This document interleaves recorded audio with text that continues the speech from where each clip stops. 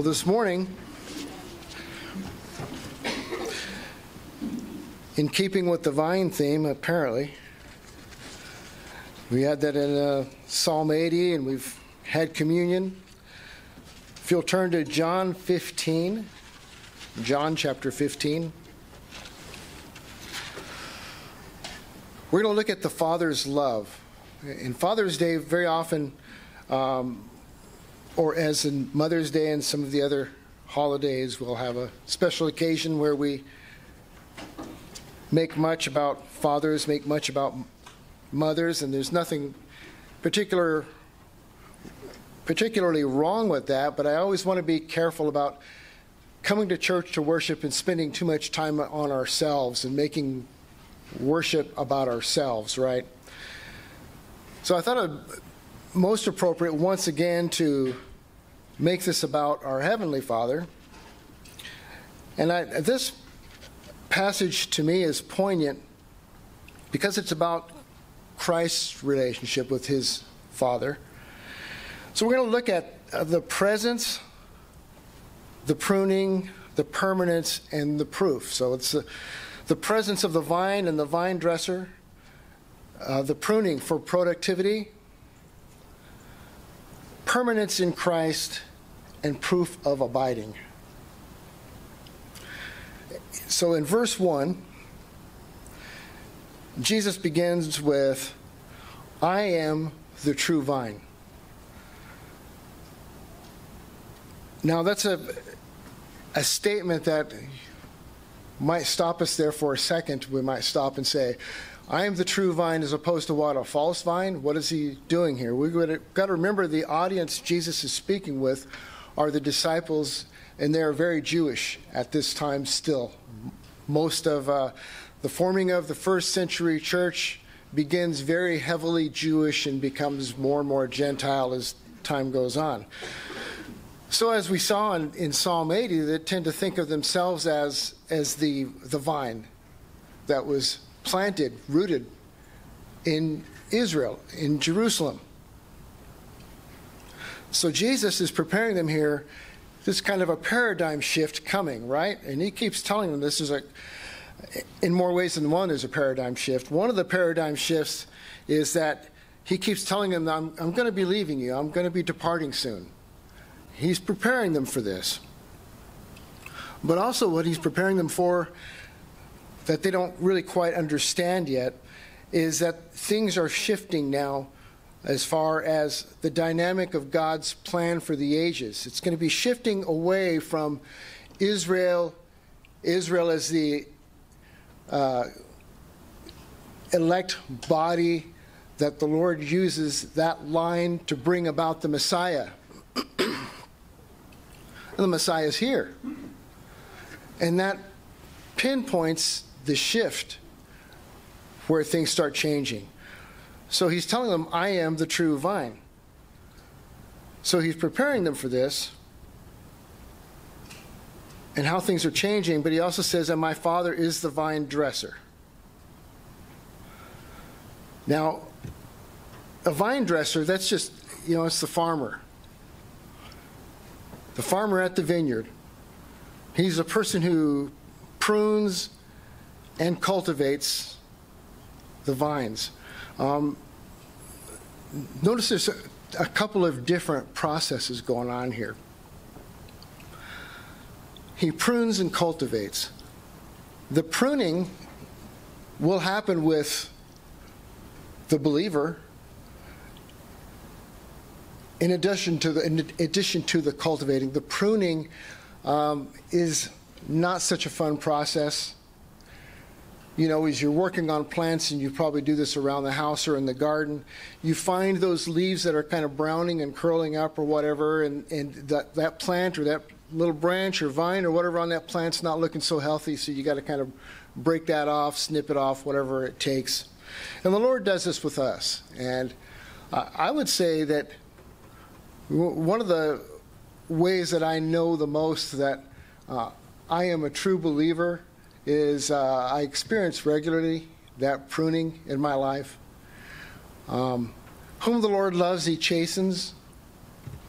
And, I've had a few paddles in my life, and I get some pruning here and there, a little nip, a little tuck. And that's what the Lord does in cultivating. The rest of the plant does better when you cut off some of that excess. Or you've got, on a fruit plant, you've got this little bundle of whatever growing, and it's looking a little brown, gray. It's not really doing much, but it's just kind of sapping water away from the rest of the plant that's growing well, so you cut that away. So this is what the vine dresser does, and this is the Father's activity in our lives. So Jesus is saying, I'm the vine, and my Father is the vine dresser. That's part of that activity that he's doing. But the context is, when we get here, is that it's really poignant that I'm permitted to speak this particular message today, because this is Jesus' departure sermon for his disciples. He's getting ready to make an exit. We know the nature of that exit, but it's really quite poignant. But let's, if you flip back a couple chapters to chapter 13, I just wanted to hop, skip, and jump through a couple of verses here of what's going on with the context, because Jesus has been in the upper room. You remember he had the foot washing ceremony, and he's washing the disciples' feet. Let's look at chapter 13. Let's look at verse 1 to start off with. Now before the feast of Passover, when Jesus knew that his hour had come to depart out of this world to the Father, having loved his own who are in the world, he loved them to the end. But then what we've got going on in verse 2 is Judas Iscariot, and the devil is ready to betray him. So Judas becomes literally possessed by Satan at that point. Look at verse 3. Jesus, knowing that the Father had given all things into his hands, and that he had come from God and was going back to God, rose from supper. He laid aside his outer garments, taking a towel, wrapped it around his waist, and then he does the foot washing. Let's look down, for example, verse 10. Jesus said to them, the one who has bathed does not need to wash except for the feet, but is completely clean, and you are clean, but not every one of you. Again, in verse 11, it reiterates how he's stressed, not every one of you are clean. But what he's talking about there, he's alluding to Judas. But I want to point this out because in the story of the vine, Jesus kind of continues along that theme, that this is the thing that happens. Flip a page, if you must, chapter 13, verse 21. After saying these things, Jesus was troubled in his spirit and testified, truly, truly, I say to you, one of you will betray me. And the disciples looked at one another, uncertain whom he spoke. I think that's remarkable. I think it's remarkable. I don't recall ever hearing a sermon that really highlighted this, but the deception is such that this Judas is among them, and they didn't even know, they didn't recognize who he was. He looked like them. He's one of us. Can this happen here in this church, in every church? Well, we can guarantee it can, and it does. So this is the caution. They didn't even know who it was. And they were going, is it me? It's not me, is it? Is it you? So some of them were questioning their own hearts. As with communion here, examining their hearts. They were examining their hearts at the time, saying, wow, could it be me? Am I going to be I'm not going to be the one doing this, am I?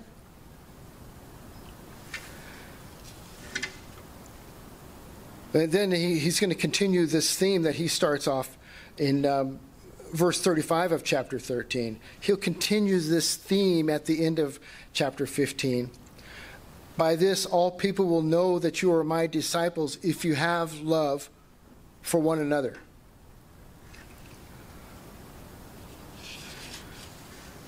Then in chapter 14, there's much to read there, and I urge you to read that on your own. We're not going to go into that. I'm going to spare you that, and you can say thank you to me later.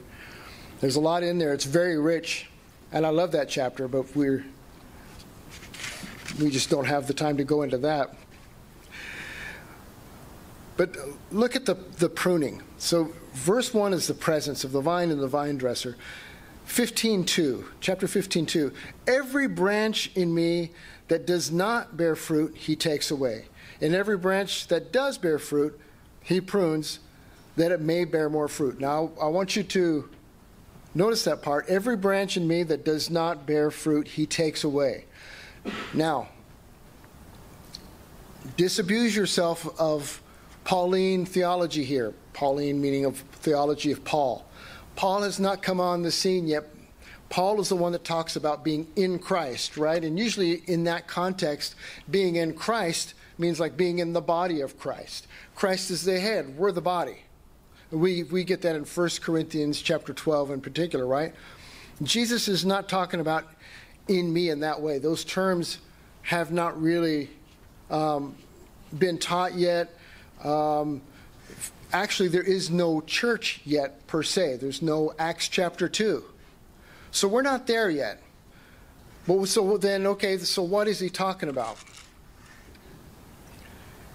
So he takes them away. What it alludes to is verse 6, and we'll get there. But it's taken away in judgment. Think of Matthew 7. We can take a quick look. Matthew 7, if you want to turn there real quick. We probably should.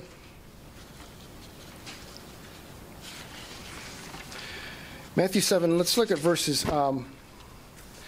beginning of verse 15. We'll just read 15 to 20. Beware of false prophets who come to you in sheep's clothing, but inwardly are ravenous wolves. You will recognize them by their fruits. Are grapes gathered from thorn bushes, or figs from thistles? So every healthy tree bears good fruit. Mark that. Is there fruit in your life? This is the part of examining yourselves again. It's something we must all do. Every healthy tree brings forth good fruit, bears good fruit.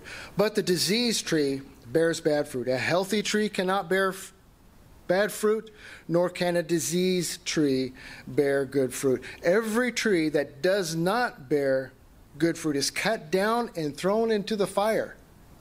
That's judgment. Thus you will recognize them by their fruits. This is a mandate from Christ. This is a command, right? And we get that sometimes. Don't judge me. You're not supposed to judge. Well, we don't judge somebody's salvation, but we are to be fruit inspectors. You've probably heard that term before, and this is where we get that, Matthew chapter 7. You got to look at the fruit.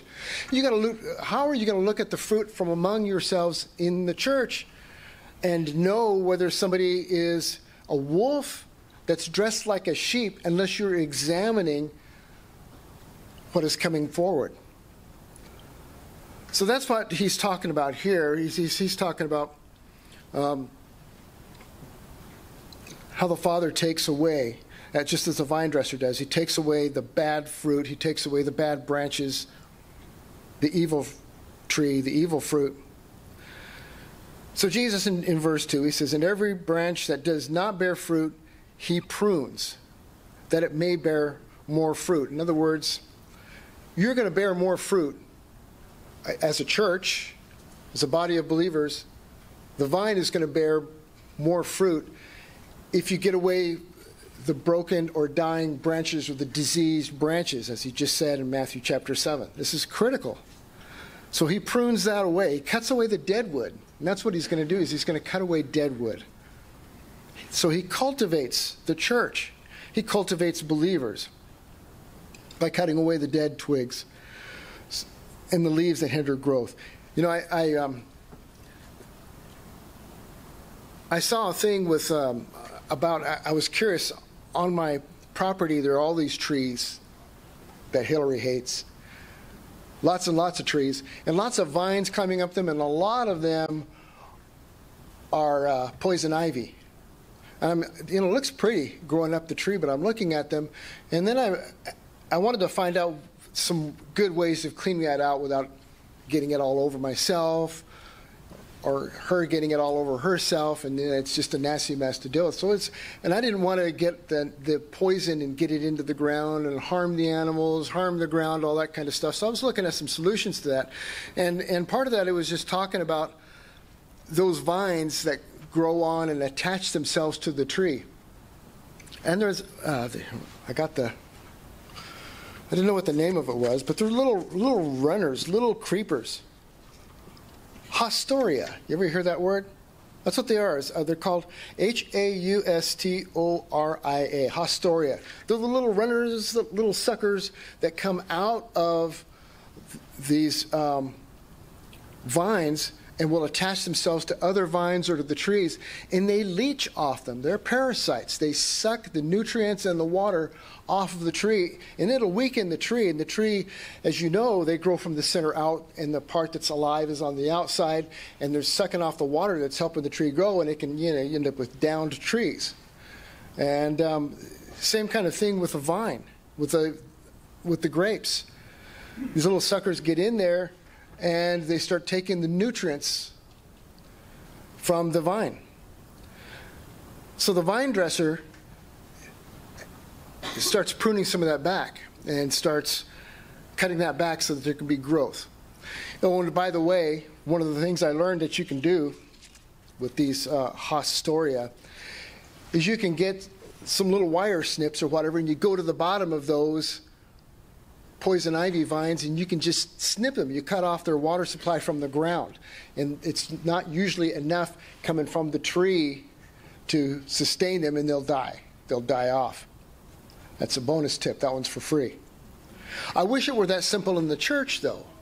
But sometimes people need to be cut off, and you got to determine that from their fruit. And that's what your elders do, is keep an eye out for these wolves who come in among the fold, and it happens everywhere. But you hope to cultivate the church. You hope to see repentance. You hope to see changed hearts. And it is all about the heart. It's a matter of the heart. Not just the things you see on the outside, but the motivation and what's going on here, right? And then Jesus says in verse 3, he says, already you are clean because of the word that I have spoken to you. So you are clean. They are clean. He was talking to the disciples. He says, already you're clean.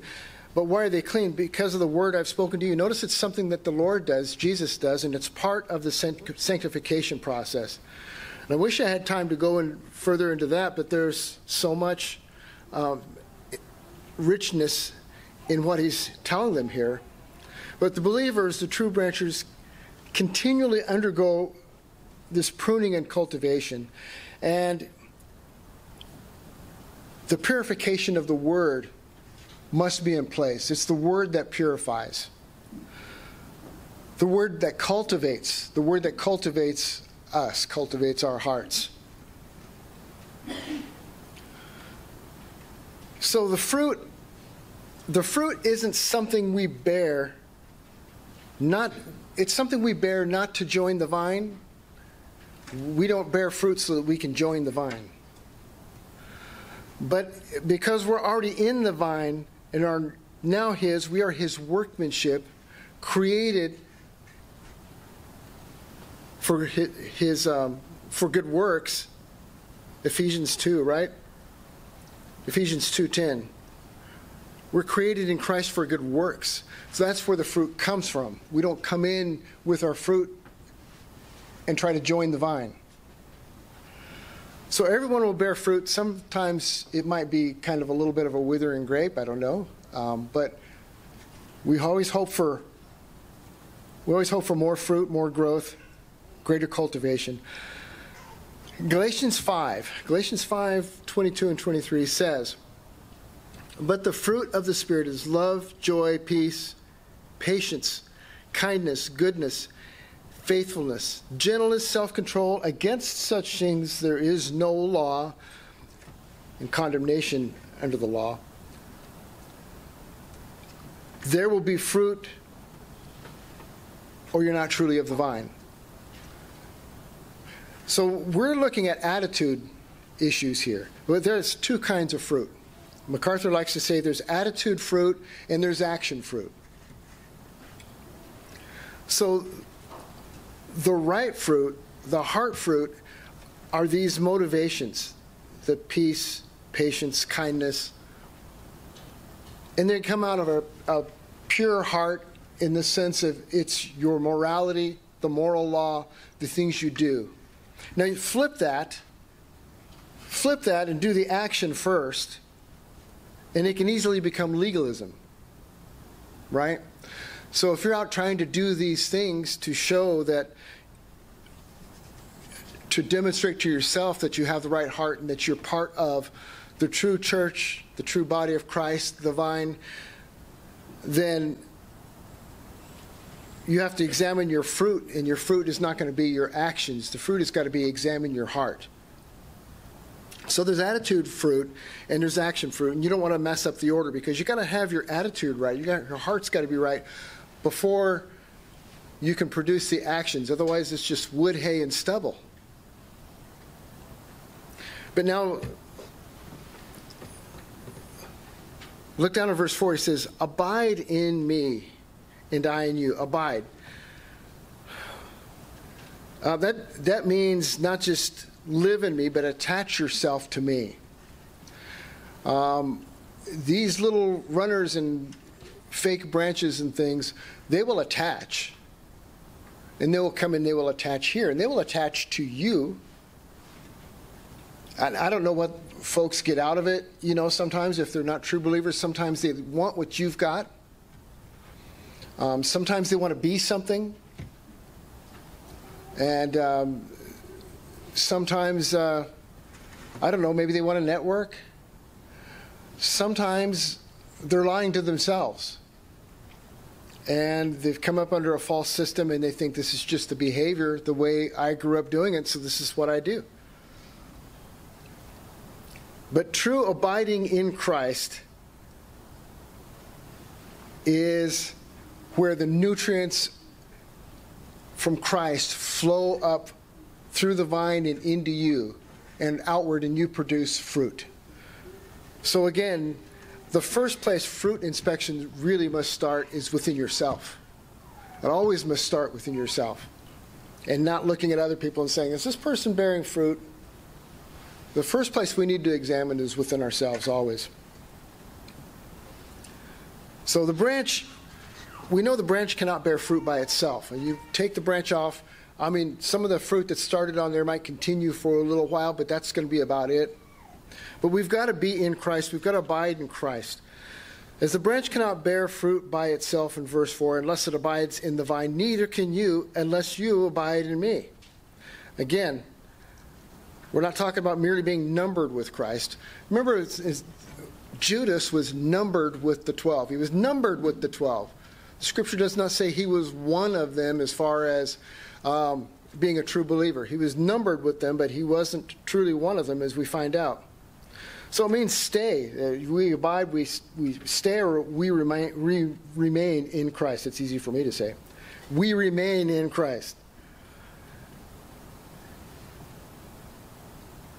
So the I in you part that Jesus says, abide in me and I in you, means that if you're truly in Christ, if you're truly in the vine, it's a fait accompli, which is a term that means it's an accomplished fact. It's a done deal.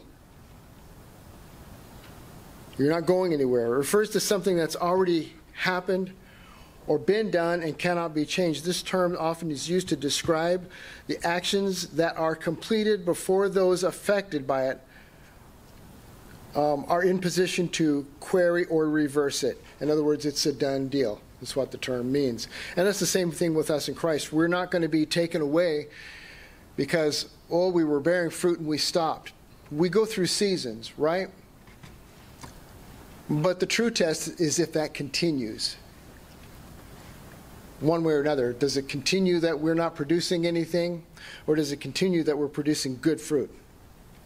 I am the vine, you are the branches. Whoever abides in me and I in him, he it is that bears much fruit. For apart from me, you can do nothing. You can't generate fruit by yourself because A branch separated from the vine cannot bear fruit or even sustain its own life, right? But verse 6, and this is chilling, if anyone does not abide in me, he is thrown away like a branch and withers, and the branches are gathered, thrown into the fire, and burned. Again, MacArthur refers to these as Judas branches, because this refers to those who come in, they might have an agenda and they live among you, but they don't produce good fruit. They produce evil fruit. This is eternal judgment. Notice in verse 5 that the branches don't abide and they sustain themselves. Jesus said, and I in him. Contrast that here in verse 6 where he says, we see where he says, does not abide in me. So Judas was not abiding in him. But there's no question or mention of a question of does not abide in me or I in him. For these withering branches, there was no life from the vine ever entering in. Judas had to suck nutrients away. He didn't naturally produce it. And it wasn't enough for good fruit, was it? Because they have just these little runners, just enough to sustain whatever it is they're doing, whatever their motivations are. If you abide in me, verse 7, and my words abide in you, ask whatever you wish, and it will be done for you. Psalm 37:4 says, delight yourselves in the Lord, and he will give you the desires of your heart. And that doesn't mean like a genie, where whatever you want, you rub the lamp and make a wish, and he'll give you the desires of your heart. What it means is he will put the desires in your heart that you should have. He'll give you the desires of your heart. The Lord will give you those desires. This is the same type of meaning here. If you abide in me, and my words abide in you, ask whatever you wish, and it will be done for you. Why? Because your heart and your motivations are going to be correct. By this, and here we get to the proof of the abiding. By this, my Father is glorified, that you bear much fruit, and so prove or demonstrate to be my disciples. Are you a disciple of Christ? Are you bearing fruit? Hopefully you're bearing much fruit. Demonstrate this evidence as Christ's disciple by the fruits of the Spirit. As the Father has loved me, so I loved you. Abide in my love. Well, so how do we abide in Christ's love? Is that gushy, sentimental feeling? Oh, we all love each other in Christ. We are one in the Spirit, Or it's the outgrowth of our attitude or the actions. That's where love demonstrates itself. Verse 10 tells us, if you keep my commandments, you will abide in my love. So Christ's commandments are the very image of God, his nature. So he says, just as I've kept my Father's commandments and abide in his love. Note that he's not talking about a works-based salvation here. He's talking about you who are already in the vine, you're already believers.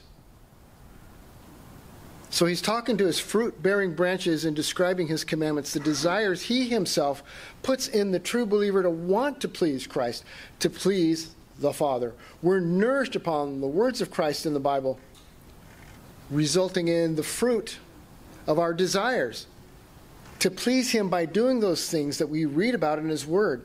Those are the things he desires. So we want to please God. We want to keep his commandments, and the fruit begins there because it's a heart change.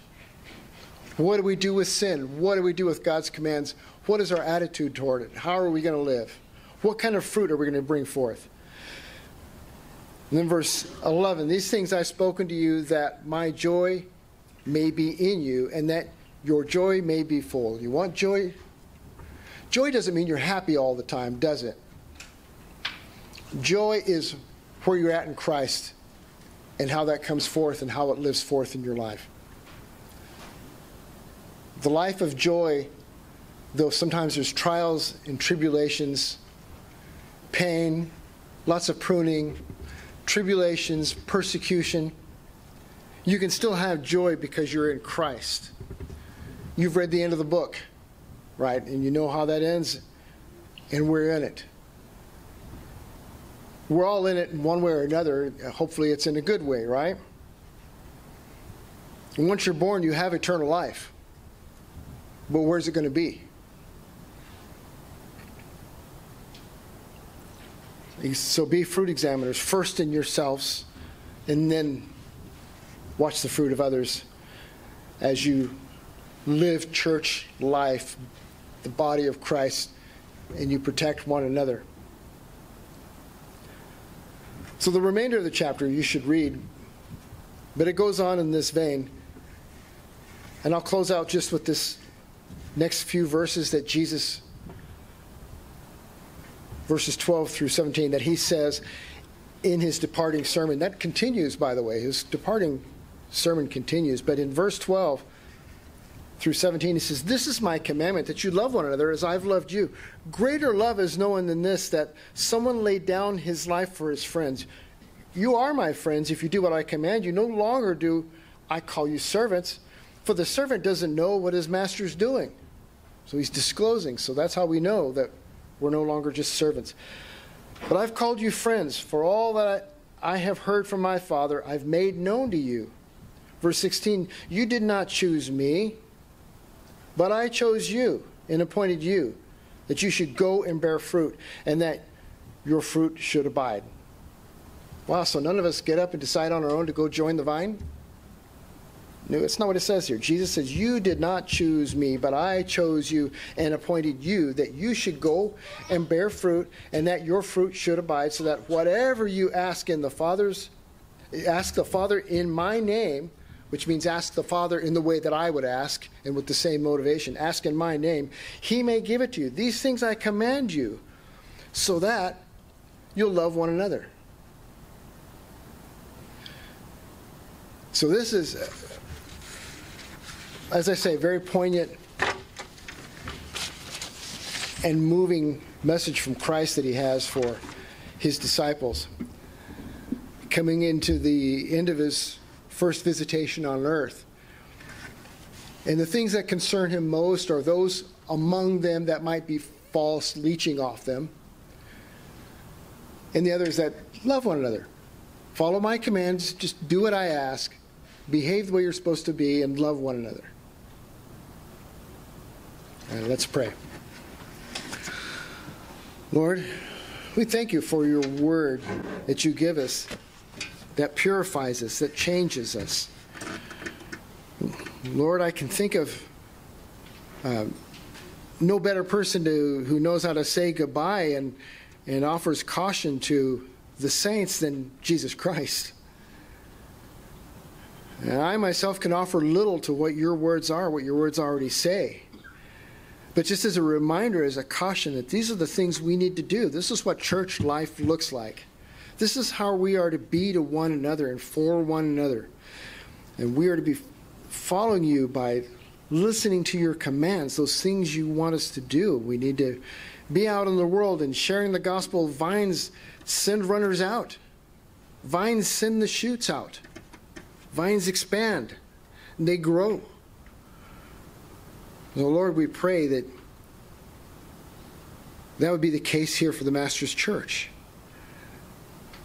And for us as individuals, going out into the world, Lord, that we bear fruit for Christ in your name.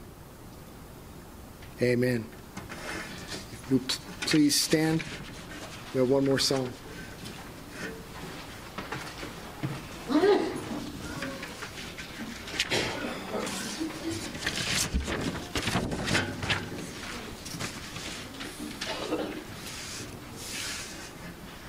As a final scripture, I'm going to read for you Matthew 7, verses 7 through 12. "Ask, and it will be given to you. Seek, and you will find. Knock, and it will be opened to you.